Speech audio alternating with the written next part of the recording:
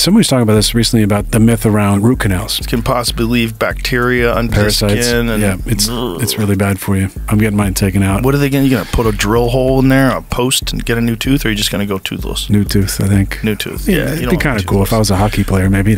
It's so cool to see Joe Rogan, Aaron Rodgers speak about the root canal. There is no myth behind it. They're completely correct. A root canal is basically a dead tooth. It's the perfect breeding ground for anaerobic bacteria, parasites, viruses, fungi. And it was never a good idea to leave something dead in the body. And to answer your question, guys, you don't want to go toothless or with like a gap. Conventional dentists usually use a titanium implant. We don't. Titanium is a metal. It corrodes, leaches out ions, and makes patients sensitive. Can also be an antenna in this EMF loaded world. What we would do is place a immediate ceramic implant. It's biocompatible. It's medical guideline. You can bite on it forever, and you get a tooth basically at the same day. That will be the future of dentistry. Hope that helps you guys.